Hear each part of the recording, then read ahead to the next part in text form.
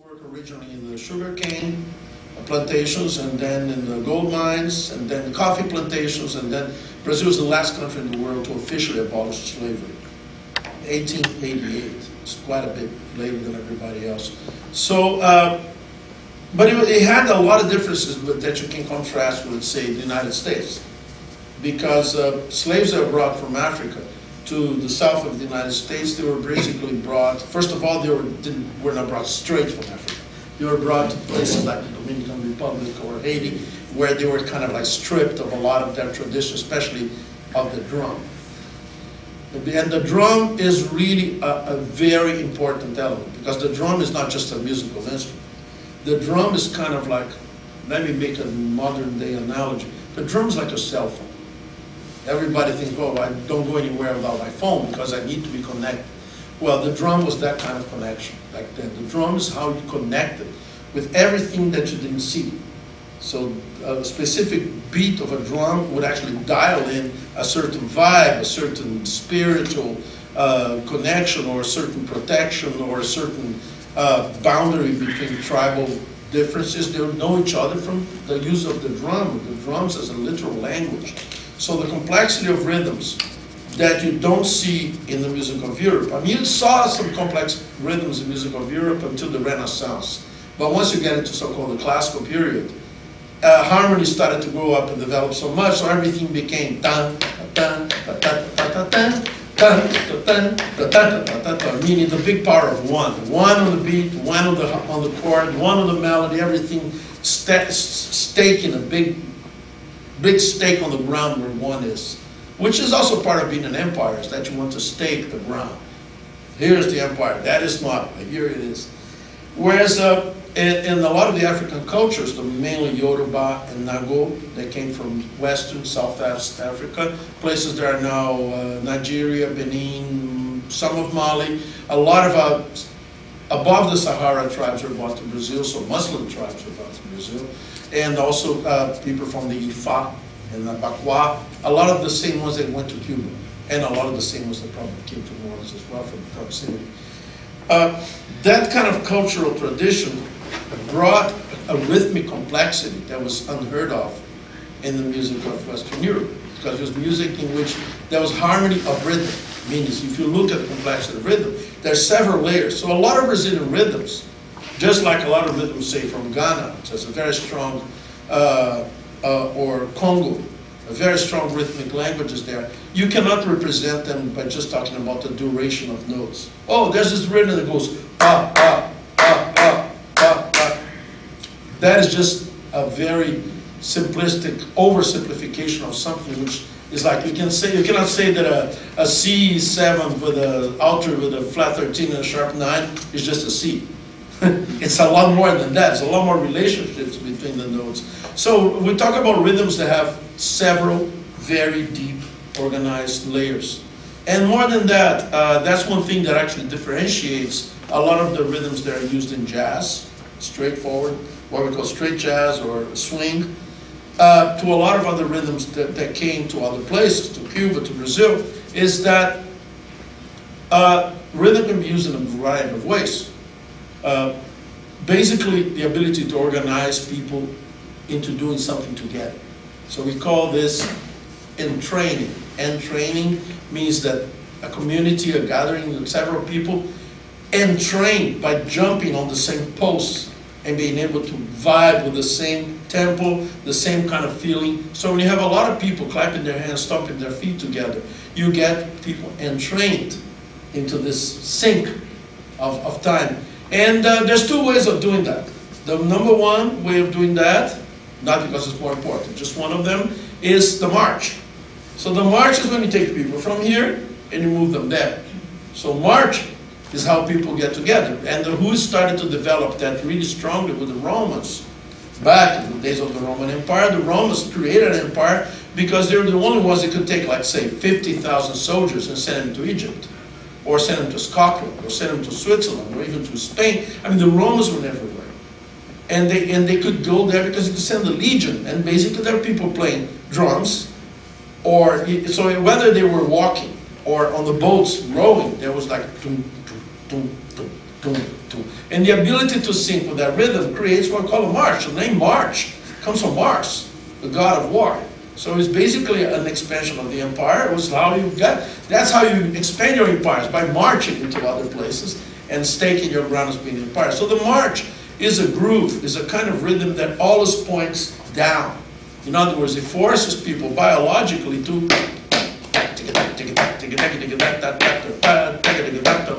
and the march became the primary musical vibe of Europe, because there was all empires right there, and the march was their music.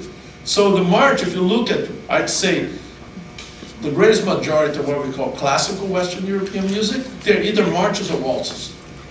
You can pretty much, and the way that they are rhythmically laid on time and the way that they're harmonically defined throughout most of the 18th, 19th century is basically march. That's one thing. The other thing is when you have a whole bunch of people together, instead of going from point A to point B, they gather in a circle, kind of like we are here. And they gather in a circle. When you are in a circle, when you're moving and you have a cyclic, recurrent pulse, that urge to march forward or backwards, in the case if you're retreating, it's actually no more important than the ability to be able to swing sideways and stay in the circle while you're doing that. So the march is a very non-democratic way, because the march, if you're in the front of the line, you're very different than the guys in the back of the line. It makes a very big difference. The march is somewhere, whoever's in the front of the line is usually the hierarchy, the captain, the chief, whoever's leading the charge is in front of the march. In a circle, the important point is the person in the center of the circle. Everybody else is in the same distance from each other. Everybody else can see each other. So a lot of celebrations of music take place in circles. So understanding what a circle dance is. So the first thing you should ask whenever you have to play any kind of rhythm or music is this a march or is this a circle dance? Because it changes the way you bodily align yourself to the music. And most of the problems that happen with people not sinking into the vibe of the groove is because they're thinking that they're going this way when the music is going this way.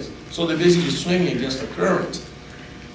So whichever one it is, you have to kind of know when it goes this way, when it goes this way. So everything we call straight ahead jazz that we use the terms, such as walking bass, ride cymbal, the word swing, which means swing like that.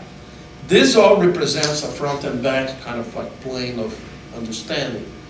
Whereas, let's say, going back to the music of Brazil, a lot of the grooves that we have marches in Brazil too, by the way, quite a few really beautiful ones. But the greatest majority of the grooves of Brazil that most people are thinking of, when I say music from Brazil, they're thinking of samba, bossa nova, baião, choro, coco, and a lot of other variations, as we said. We do have marches too. I'll talk about them a little bit. They are circle dances. So a lot of people, if they come from a concept of music that forwards like this, and suddenly they want to play music that goes like this, it's like it doesn't match. It's like you're trying to get the water to go this way, and then somebody tries to get the water to go this way. It doesn't go. So you have to be able to kind of find the flow of music and place it in a certain place, and then everything changes. The way you tap your foot, the way you phrase your phrases, the way you deal with syncopation. Because that's the other thing, is that as human beings, we are articulated creatures. We have articulations. We're not like amoebas. We have legs and arms, and our legs and arms have the triple articulation, at least, sometimes more than that. So if you think about the normal biological human response, which is to put your foot down, let me get my pandero. So if you're thinking of getting the basic feel, and the pandero is a great representation of that. So the pandero is great because it's also a circular thing. So the circle dance represented in the circle of the pandero is very cool. So if you think about just quarter note. So my feet are doing quarter notes, right? So because I'm articulated, if my foot are doing quarter note, my knees are doing the eighth notes.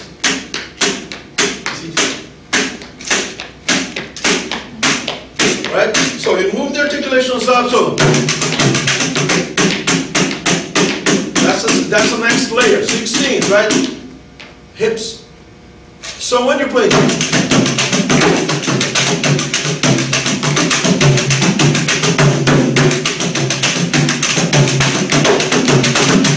my accent,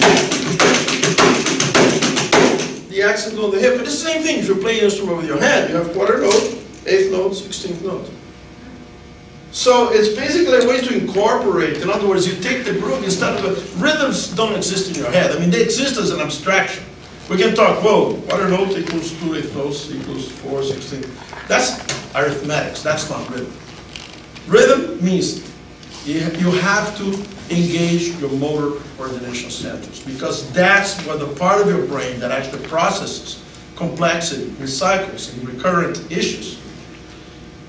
It's right next to your control, to your motor control center. So because of that, we have a natural tendency to actually mark the beginning of a cycle by making some kind of a noise. You do that on your birthday. You do that on New Year's Eve. You do that on the anniversary of a big event. Boom! Fireworks and big bands and music went splash. Here's midnight. 3, 2, 1, boom! Happy New Year! That kind of thing. So we like this kind of like big splash of one, which in a way makes sense for a lot of the march music being so one-centered. But when we talk about music that in itself is syncopated, and you guys are okay with the concept of syncopation? I hope so. Can anybody define that for me?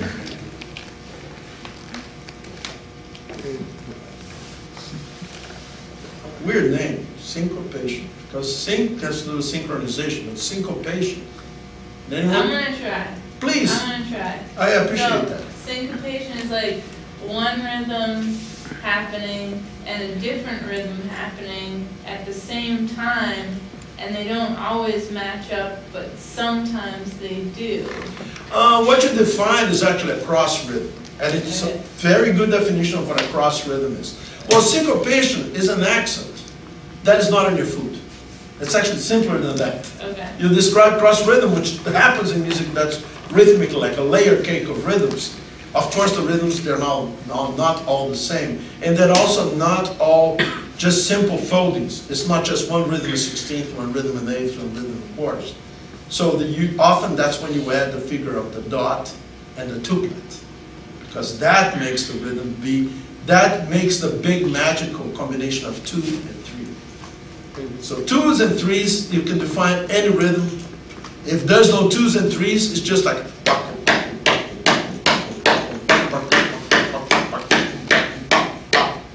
which is just basically what we call square, because it's actually physically square. It's just like square. But when every time you add a dot, so if I'm going,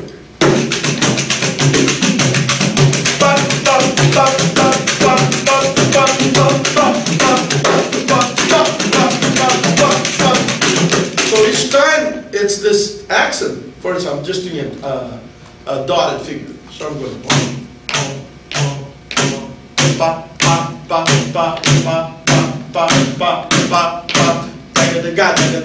So I'm using, instead of 3 instead of 2. That's a dot. And you can do the same thing by adding 3 over 2 by doing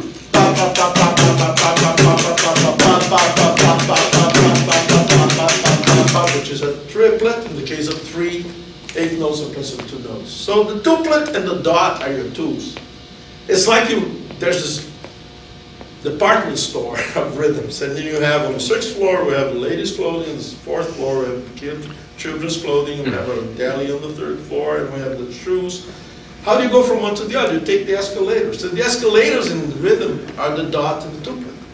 And usually if you go up on the dot, you come down to the tuplet, and vice versa. They kind of like complementary. And basically what they do is they play with the concept of 2 and 3.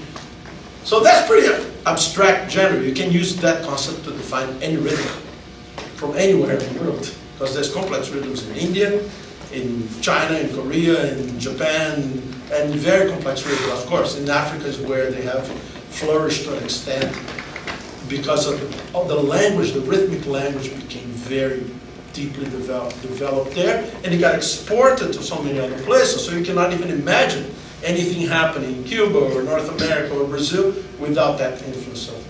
So in a way, like the world has sort of plundered Africa and kept Africa where it is economically and socially until today because of very specific economic interests. On the other hand, Africa has colonized the world rhythmically. So what we have as a heritage from what Africa has given the world is amazing.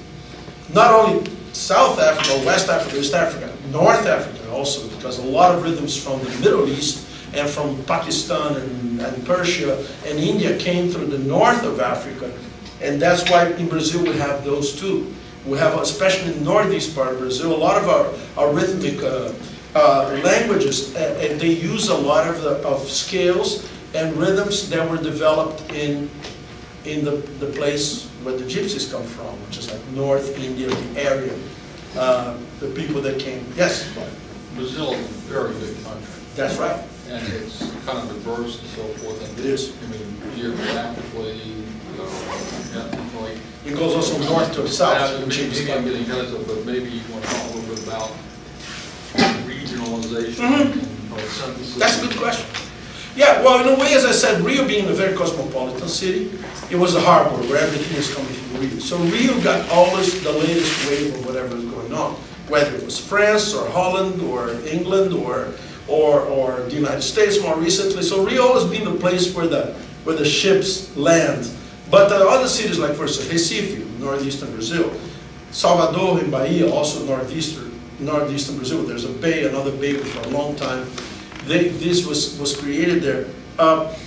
All the cities got different blends of different cultures.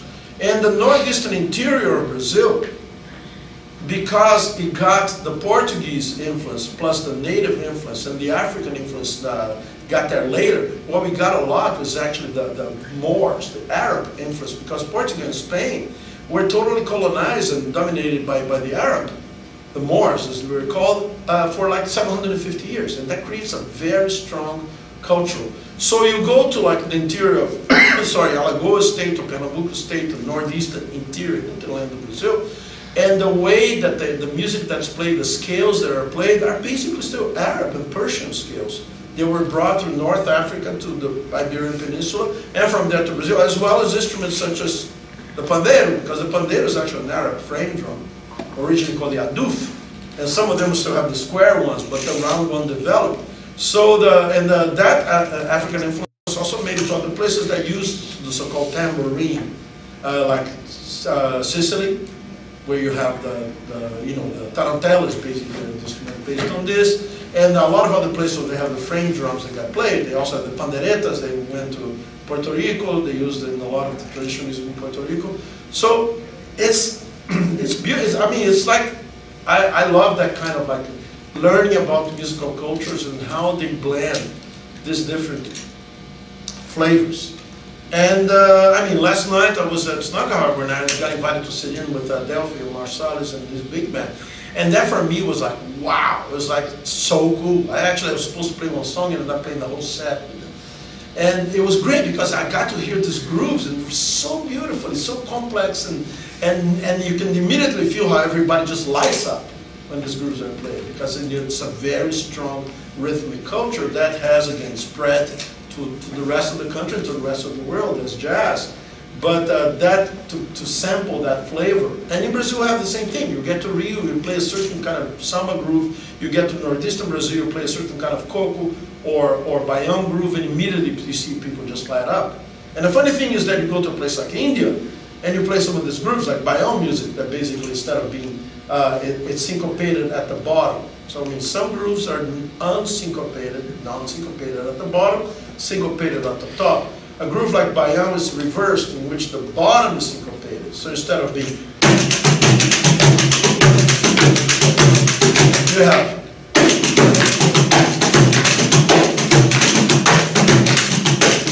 skip, which you'll have a lot of that in the music of the Caribbean. And of course, New Orleans is also a Caribbean port. And so the music that we call clave-based, music that has based on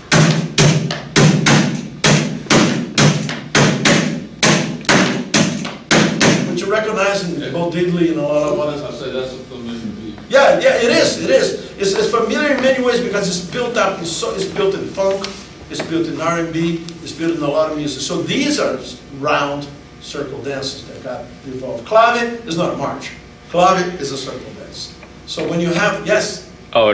No, that's okay. Sorry. Oh, I was going to ask a question. My mom's from Trinidad, so carnival culture is very prevalent. Oh yeah. So I was wondering if and how carnival culture affected your music, or if you can kind of break it down, like. Think about carnival. Carnival is a Christian holiday. Carnival is something that before, way back when the Christian religion was being defined in Europe, there was these days that preceded what's called as Lent. So Lent are the 40 days that precede Easter. So it was supposed to be a time of reflection, pretty much like Ramadan is for Islam. It's a time of fasting, of kind of like you kind of keep your energies together so you can have the rest. So it's a period of the year in which you recharge your batteries, so to speak. And the Lent was a period in which you were supposed, back in those days, because food was so scarce, and people say, okay, so let's make this thing where nobody's going to eat meat during these 4 days. We abstain from meat during the 40 days. So, carne is the word for meat, not in Portuguese, in Spanish, in Italian, in many of the Latin language. So they had these days before Lent began, in which it was okay to eat meat. So it was valid to eat meat. So carne é vale. So meat is okay. And that started to take more, it kind of jumbled up with other traditions. Like in Rome and in Greece, they had traditions, pre-Christian traditions, that were in the honor of the god Saturn. They're known as Saturnalia. And basically what this were is that there were some days of the year in which the slave-master relationship got switched around. And in those days, the slaves would dress up as masters, and masters would dress up like slaves for only those days. And then it reverted back again. So that was the Saturnalia, because the god of Saturn was the god of time, was the guy that understood that maybe you were the master today, but tomorrow you might be the slave of somebody else. So there was to give sort of like a taste of what it feels like to be on the other side of that relationship. And the Saturnalia, the Carnavale, became one thing. And then, and it meant different things. Like in Portugal, it meant a march, in which people would march. It was called entrudo, in which people got to march on the street. And if you had a gripe with anyone, you wanted to talk about a landlord that's like, screwing you on the rent, or somebody, the politician you didn't like, you could actually use those days to make a protest. Because you would be dressed up like somebody else anyway, so nobody really knew who you were. So you can hide behind the mask and say something you always wanted to say but couldn't. So when that got changed to Brazil, the Christian holiday still for many years was still just a march. The old carnival were all marches. In Rio until today, a big tradition of carnival is the marches, which actually is not an African thing. It's more of a European Christian thing. But then when we put together the grooves, the circle dances that the slaves were allowed to bring to Brazil and play their drums on the courtyards of the farm, the plantations. And that started to kind of seep into the whole concept of carnival, because the costumes and it was kind of like a subversion. It was like you could actually, as a slave, in a place that was in which you were just a thing that was sold from one person to another. You were just a thing. You're not a human being. You're just a thing, a commodity that was sold. You actually could have a very interesting conversation with other people and in a coded language nobody else would understand. In other words, kind of like a code.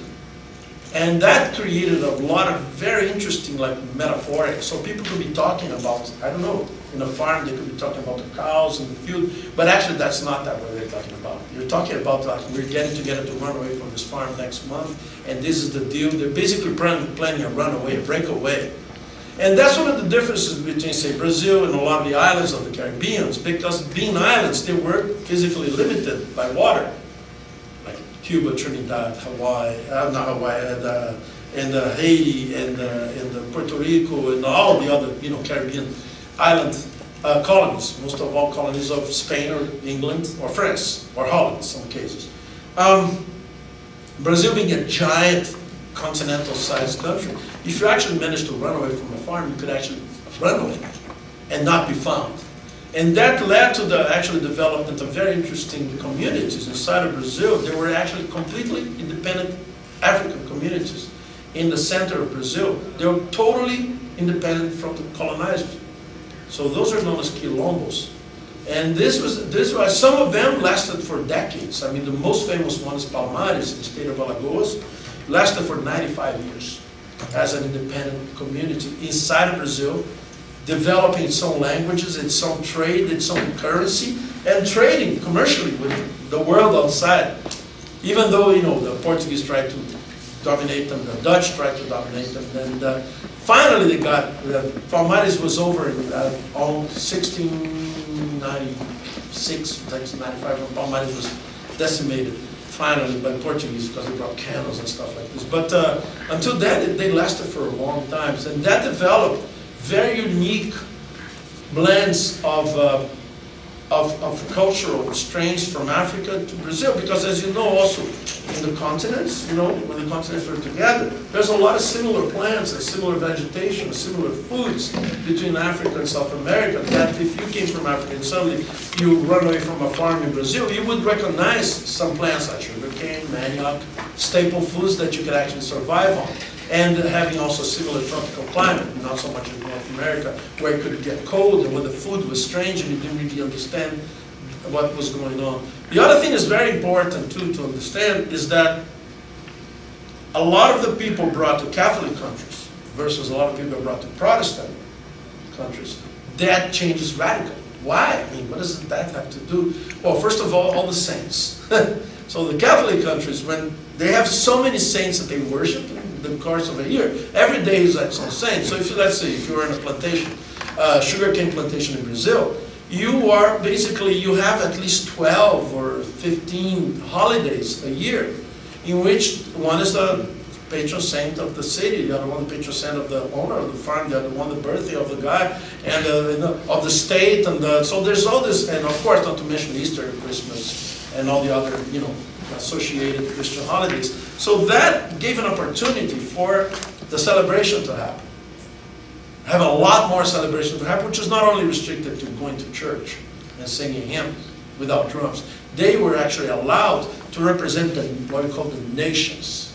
So you in northeastern Brazil, you have, and then they use things like carnival, or a big celebration like Easter, or the Day of Kings, which is very important in Brazil, this 6th of January. It's the day of all kings.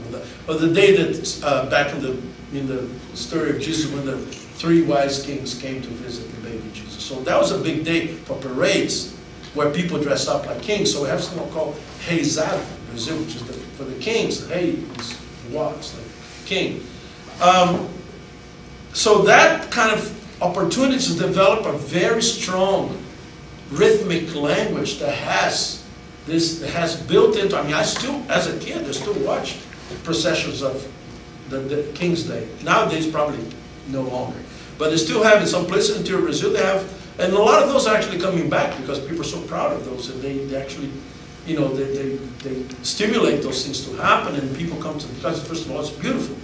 The rhythmic tradition, for instance, that in the Iberian Peninsula, the bull is a powerful mythical animal. Not only in the Iberian Peninsula, in Greek mythology, the Minotaur and the bull is a very powerful thing. Also in the tradition of the Andes in the Western South America, the bull is a very powerful thing. And those are all, the bull, in the Andean cultures, the bull represented the Spanish. And the condor represented the local people, the native people. So, but in Brazil, they have all this thing of the bull being a very strong cultural icon. So a lot of the cultures of the dances in northern Brazil are what we call boi. Boi means bull. And represent, so people dressed up as bulls, and then dancing and parading, and the music that follows that with a lot of frame drums that accompany them. So it's very rich, it's very deep, and I really encourage everybody. We don't have time today. I wish I would have brought but you can find online on YouTube, there's a lot of really interesting videos of celebrations like this taking place. Yes? Okay. So you were down at Snug Harbor. Yes. In a pretty active area, the Maroney they call it. Yeah. And you walk down the street, you can hear all kinds of jazz music. And, you know, I could, if I had a visitor and I wanted to kind of have a little quick history of New Orleans, like Preservation Hall, and hear 100 years ago. True. Kind of. Or I had to go to Snug Harbor here, kind of was popular, and I could walk down the street and hear contemporary or something, maybe somebody new. Yeah. If I came to Brazil and you wanted to give me a little tour of Brazilian music, how would it go? Well, first of all, let's say if you go to Rio, which is one city in Brazil that has its own set of cultures, and a very rich set of cultures, you go to a neighborhood called Lapa, Rio, which is the old part of downtown Rio, in which it's pretty much like this. You can walk from one bar to the bar next door, and there's like completely different kinds of music, from what we call roots samba, like old. There's the word samba is very interesting, because samba is sort of like a change on a word that used to be when the circle dances were happening. We used to call this samba, with S-E-M-B-A. And the samba was a circle dance in which people are dancing pretty much to a groove that will.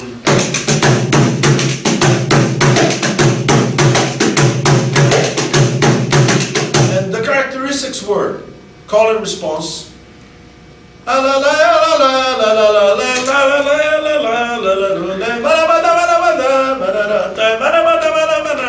So the kind of call and response with one person who's responsible for making a very free and improvised counterpoint to that, where everybody else is singing a refrain that's steady. So everybody sings a refrain together, one person is doing, and that person can change. That person's in the center of the circle. So this kind of thing we know today as a rural samba, those are the names. We call it batuque, lundu. These are all dances that represented, depending what part of the country, pretty much the same kind of ancestral, primeval character of music that, as it got evolved over the 19th century to the 20th century, it started to sort of differentiate into what called the urban samba, in which that kind of basic, very raw batuque kind of groove became to be melded with a very lyrical poetry.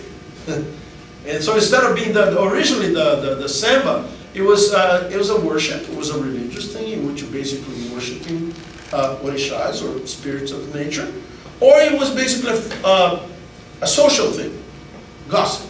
What's going on in the community? Oh, so-and-so got married, so-and-so died, new kid was born in that house, somebody's birthday. You know, you have kind of like what's going on in the community also, that kind of like telling stories.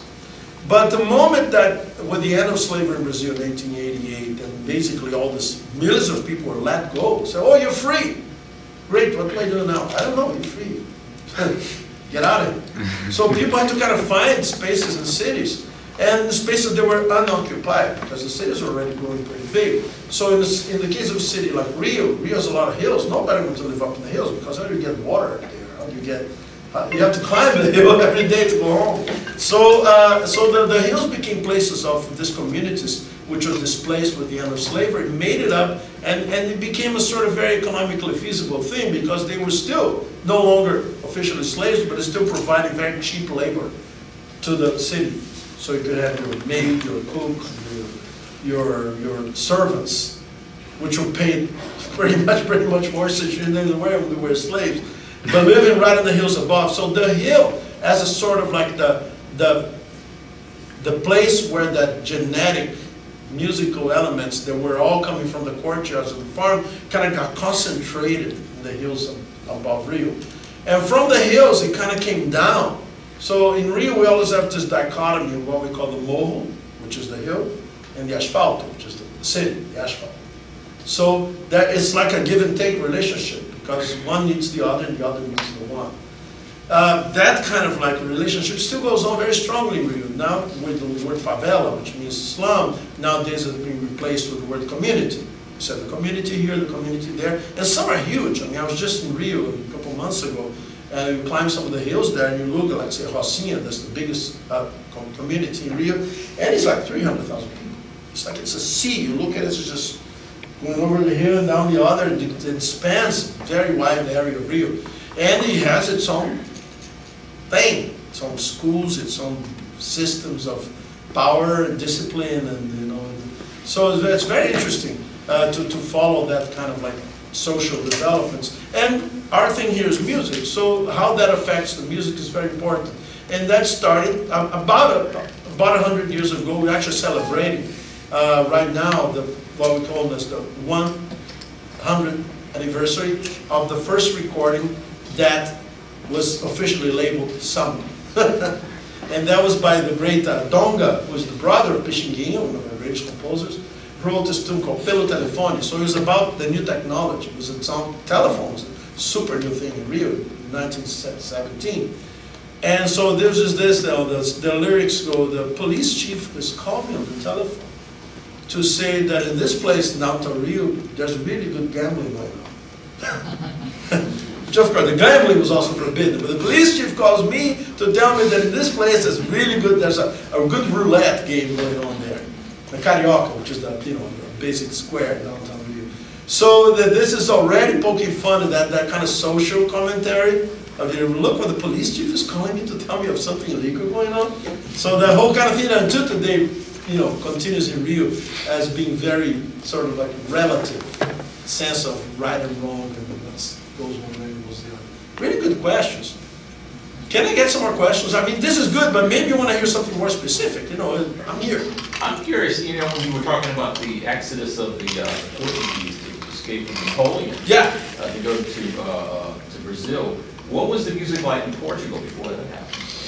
Well, Moorish music or no, check this out. And as I said, until the end of the 16th, until the end of the 15th century, more specifically, when Columbus came to America in 1492, the Spanish had just finished kicking out the last Moors from the Iberian Peninsula. They had been there since the year 700.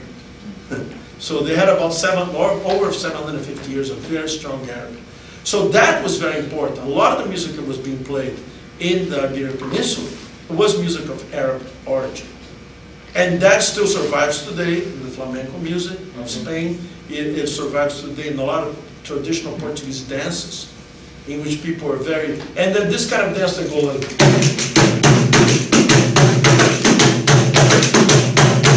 that's one aspect of it, rhythm that we call this the vira, which is a very specific Portuguese dance that they play. And the other thing that was also there, that you also find in the music of Spain, it was also a very sort of deep, sad, melancholic, plaintive song that's usually very sad. Very sad, and it usually represented, because the whole nomadic spirit of the Arab people that came through all this kind of westward movement that came through the north of Africa and ended up at the end of Europe and the Iberian Peninsula, continued with the Portuguese and Spanish navigators. As a matter of fact, there would have been no Portuguese and Spanish navigation without Arab mathematics to develop the sails and the technology that enable a ship to go around the world for like 4 or 5 years and come back. Some of them came back. But I'm just reading now a beautiful story about Magellan and his exploits through all the Americas, trying to fight to get to the Moluccas where the spice was, and the commodities that were driving that kind of the spice trade back in those days. And then the gold that the tales of the El Dorado and the Potosi, which is the mountain of silver in South America, and there drove the Spanish and the Portuguese to kind of fight for their land. So that's the music that it was then, like in the end of the 15th century. Through the 16th and the 17th century, it basically started to incorporate the imperial European marches and everything else, including because all the royal families of Europe just have to marry inside. It was basically cousins marrying cousins, because the cousins were always, and then you marry a prince from Austria, and then you marry a prince from England, and marry a prince from Prussia, or from an Italian prince, but prince from Italy or Veneza or Genoa. So those things, that's how nobility got kind of like preserved in Europe. And that, of course, the music that came with that's very important. So this is another element of the music of Brazil that's really important to know, is because we had a direct pipeline with Vienna.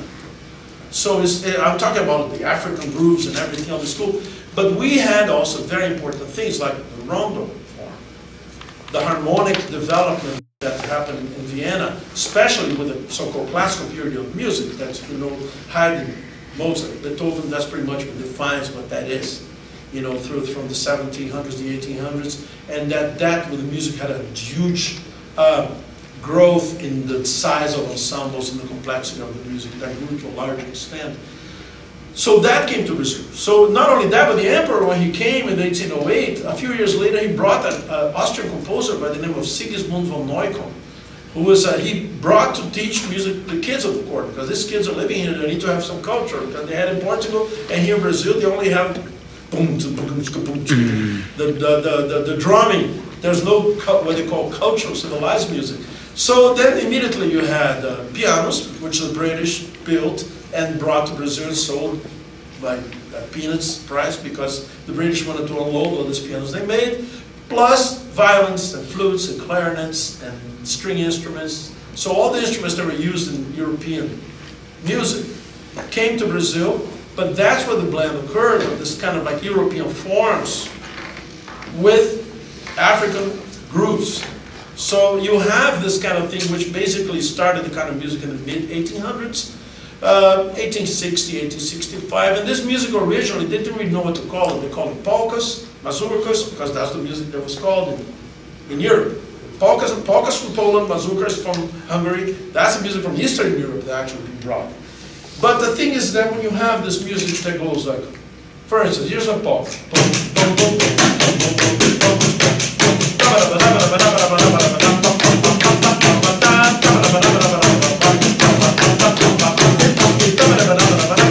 Basically, that's a polka. It's a stomping rhythm, totally non-syncopated. So it kind of like, you jump. So the polka is super popular music in Europe and became super popular in Brazil.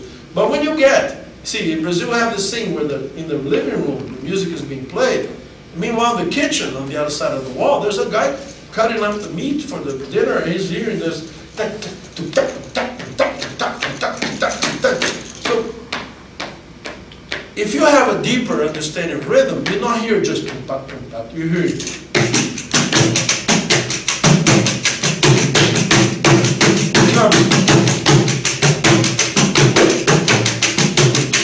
So that's the music that was non-syncopated suddenly became syncopated. So you have a polka like, I don't know, 1865, Flor Amorosa by Joaquim Antônio Calado, great African-Brazilian flute player, great composer. And they, so you buy the score, it says polka. So you play, how does it go?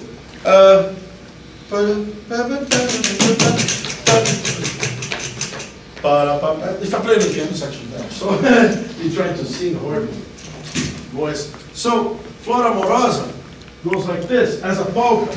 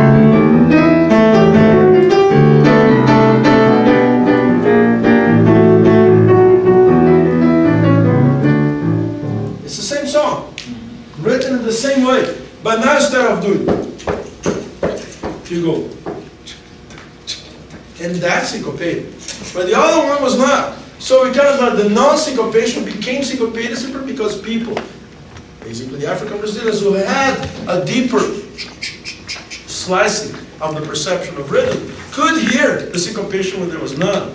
And people started to like this. And go, oh, that's kind of like, it's not as frantic as before, you don't have to go, you can go. So that kind of like laid-back feel that this gave, and then you can play it even faster by thinking of it. So you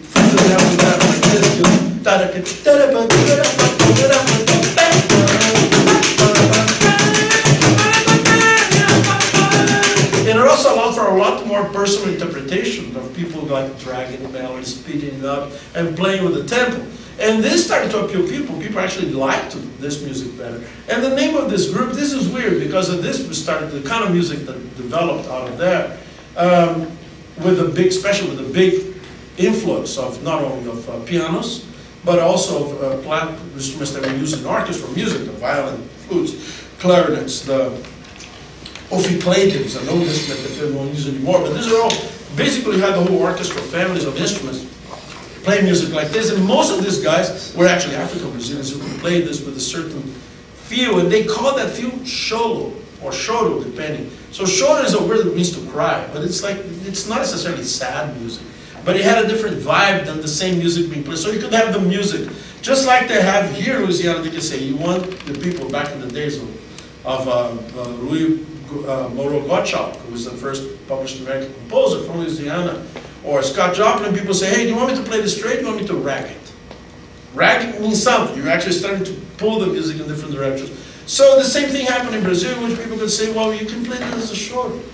And it was the same polkas and mazurkas and the waltzes too. But these played with the choro gave a very kind of like unique flavor to the music, because now you're really blending something from Europe and something from Africa in a way, because at that time the most advanced harmonically advanced developers were coming from Europe, more specifically from Vienna. And the most sophistication in rhythm was coming from Africa. So we have those two elements in one place, kind of like being bred together, literally. You would have this music that was really rich and started to appeal, and people started to call this music Brazilian music. So first they call it, the tango is a big example. The tango is something that came from the habanera rhythm, which is tum, tum, tum, tum, tum.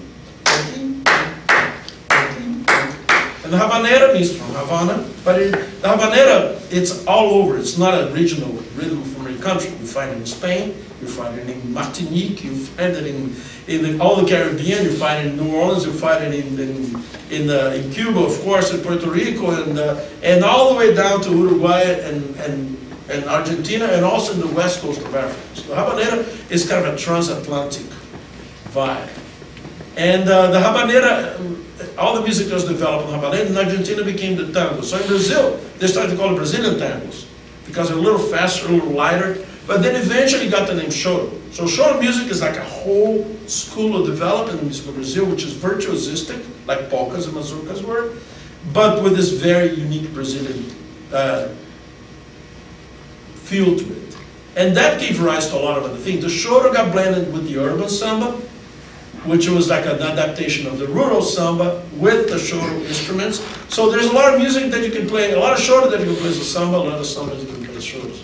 It just depends on the instrumentation, how to use it. So it's a fascinating study. I mean, that's what I love to do. Any other questions with that? Yes, back there. I have a question about rhythm. Yeah. Lord knows there's almost uncountable amounts of rhythms in South America. Yeah. So I was wondering how you sort of like define them and break them down, and also like learn them. Like, you just keep on like pounding it out, or do you think about it? The first thing is what I spoke about a while back when I said you have to understand if the rhythm is a or that's a big difference, because if you're just like a show, like I was explaining, and you actually look at the names when people get together to play the music. What are they doing? Are they in lines, or are they in circles? So in Rio we say roda is weird, circle. So choro, roda de choro, roda de samba, roda de coco, all of this music is playing in a roda, in a circle. It means that people are not marching anywhere. But for instance, take second line music. The name already says what it is. People are going.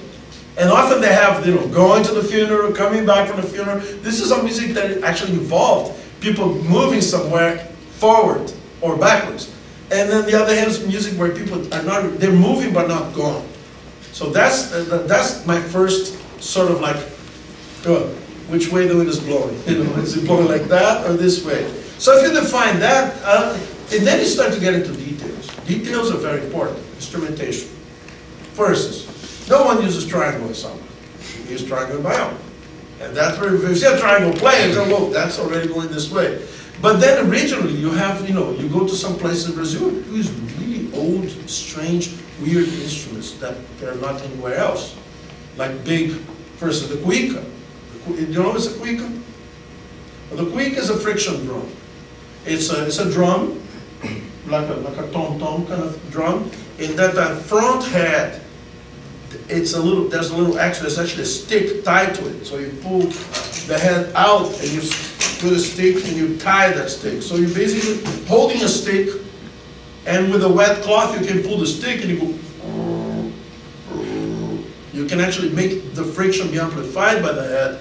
And this is an African decoy for lion hunting. So what we call kuika today was a big instrument that was used in tribes in Africa to actually attract a lion out because they thought it was another lion there. You can actually imitate, if you're really good at imitating the roar of a lion, you bring another lion out, you could actually get the lion, which is considered an act of extreme bravery for a person to kill a lion. And then as it went back to Brazil, and we still have some places in Brazil where they still play what's called a puita, which is a big one, and you hear like the people pulling this giant stick on the drum. And then they have the small cuica, which became much higher, and we go, and people can imitate actually the human voice and do some really interesting rhythmic figures with the cuica as a percussion instrument. So that's where the cuica is really used in samba a lot. But the puita is used in a lot of other, like tambor de crioula or some other rhythms from northern Brazil, where they use the old. So depending on the instrumentation, also the other thing is the form of the song, the shape, structure. As I said, choro was basically taken out from European music, and the ronda form, you guys know about ronda form? What is that? ABA. ABA, say AD, keeps repeating. It's a three-part structure that has A, B, and C, and it all is end on A. So it's A, usually AA, B, or BB, A, C, or CC, A. So it starts with 2 times the A section, and then it has another section, and then it goes back to A, usually for 1 time only, and then it goes to another section called the trio, the C, and then it ends on the A. So that's ronda form. A lot of all great, just like a lot of danzones from Cuba, a lot of music, even ragtimes from the United States, are also based on the same ronda form, in which you have the trio. You have a portion where you go with the trios usually, and there's a very specific harmonic relationship between the parts, where you say, okay, let's say this is D minor, maybe the other one is F major, and maybe the trio is D major, or some sort of variation of that. So there's a harmonic relationship between them, and this music, for 3-part music, rondo, got for a long time, still was the way the music was played in Rio specifically. And then it kind of, the trio kind of like started to devolve into being like an introduction or an outro. And now it's all 2 parts. A lot of the music now it's only 2 parts. Pichinguinha is actually one of the guys who started to let go of the idea of playing music with 3 parts. But then if you talk about music from northeastern Brazil, that's based on poetry, popular poetry. Poetry written by people who don't know how to read and write. So you have to memorize epic poems. So sometimes, if you write them, they're like a 30-page book.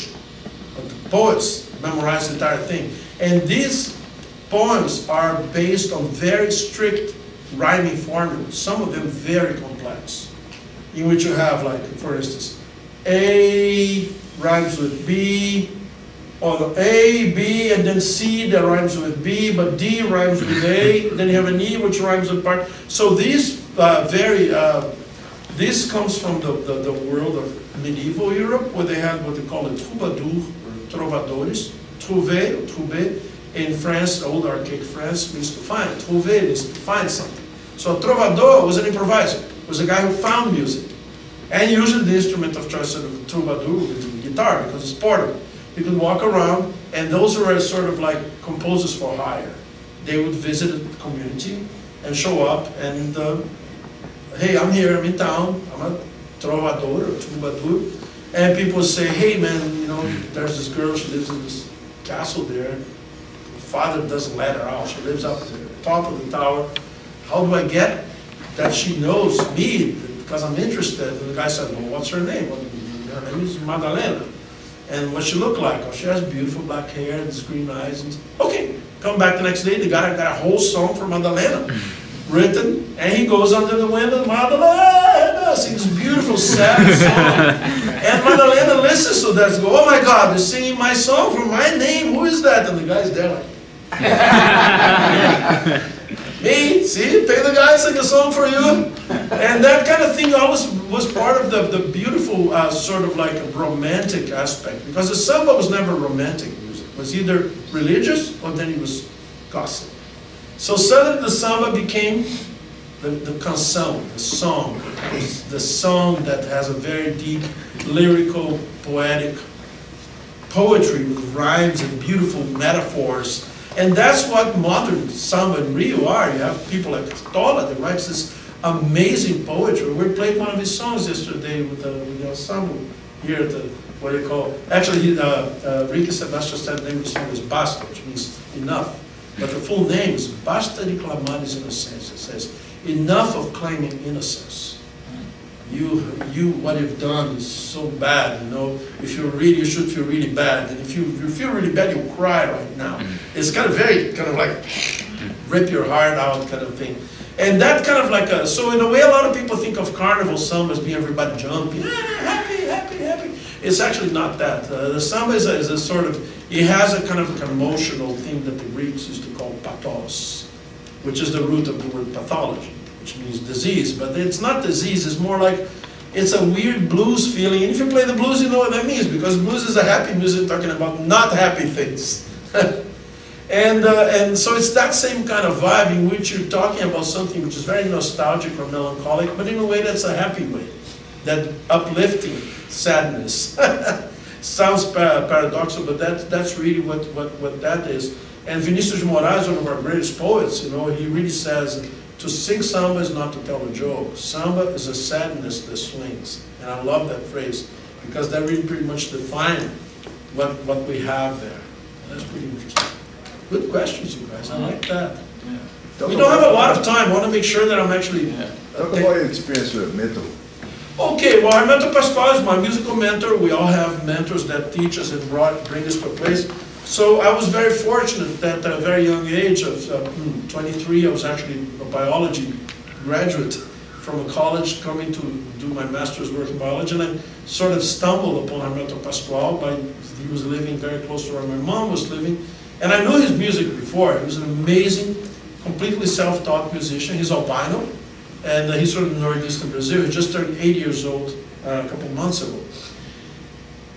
And multi-instrumentalist, he learned everything by himself. A true genius, because he was able to play accordion, flute, saxophone, all the guitars, piano, drums, composes for symphony orchestra, string quartet, and he always been kind of like also a band leader. His first group started in the 1960s in São Paulo, and it was called Quarteto Novo. And it was a band that he had with Ayrton Moreira, Heraldo do Monte, and Theo de Barros. It was basically a very different group, because at the time when jazz was so influential in the music of Brazil, and Neto was playing a lot of jazz in the nightclubs. He was already an established pianist and flutist, playing jazz in all those piano trios in São Paulo. Suddenly they formed a new group in which the premise was actually no jazz.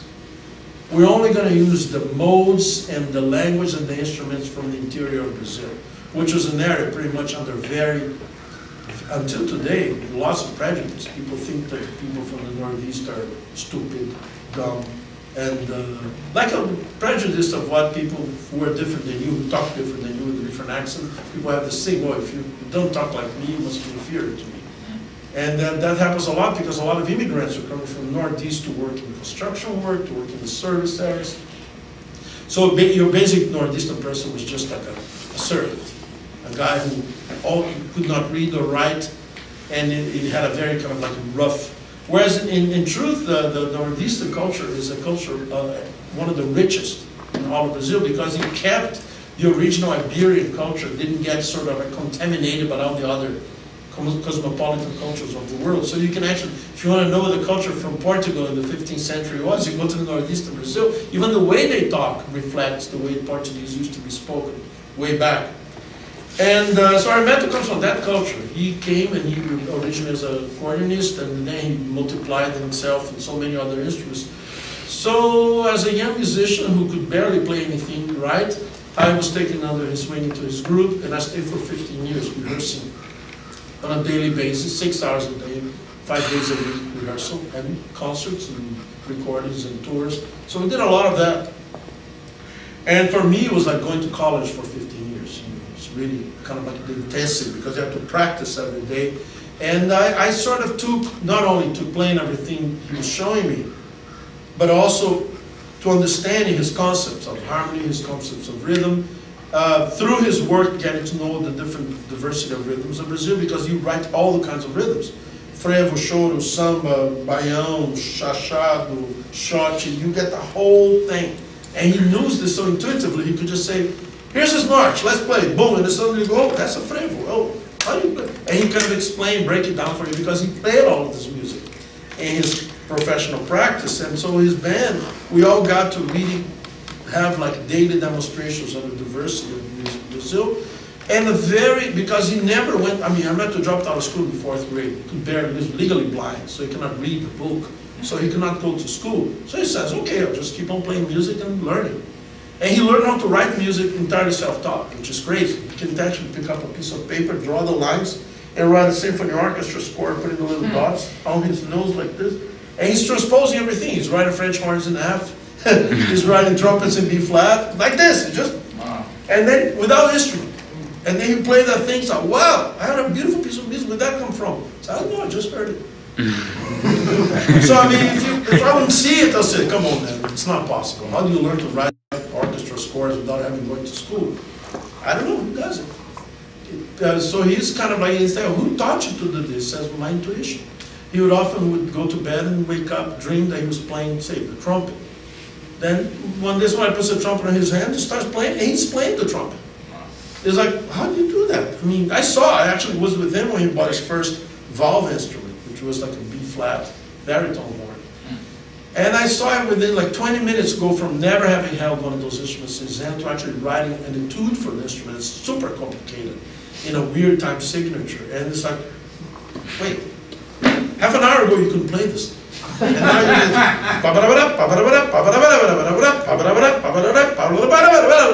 and suddenly he's playing super intricate melodies that we had to like go crazy to keep up with this, you know, performance of it.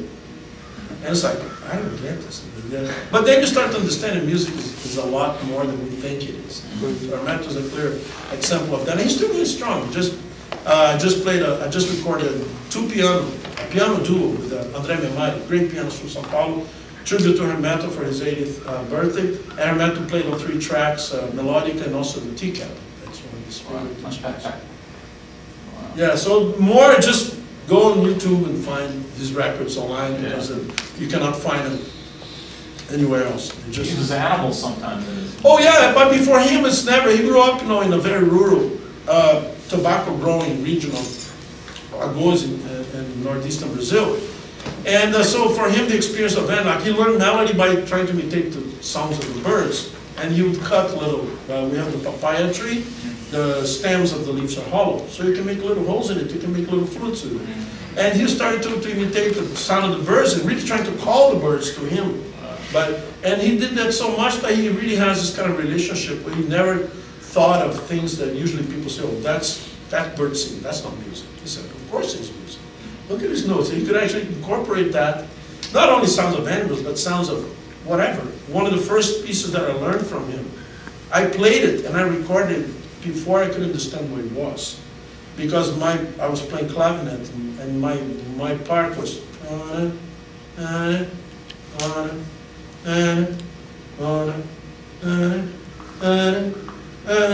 said, what kind of melody is this? I mean, I was like, this guy's crazy. I'm still playing because, you know, he asked me to do it. So I kind of gave him the benefit of the doubt. But just 2 notes, and the notes changing very slightly. And it was my part. I was just like, this is my notes. And it was after the record is made and I actually listened to the recording, he was actually making the sound of a hammock, squeaking.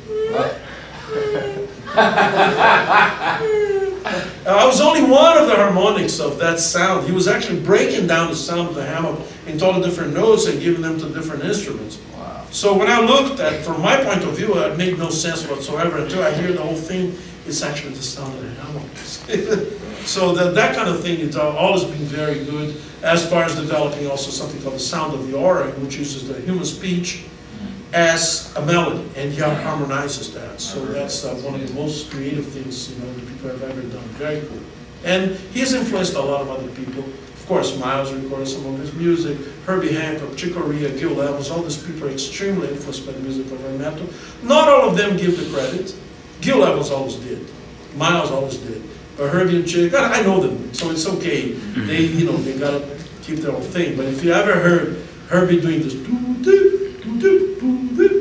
and then you go 6 months before Herbie coming to the Hermeto's recording in New York, where Hermeto had all the horn players playing bottles, playing this notes that he wrote this gorgeous chord, like 6-note chords.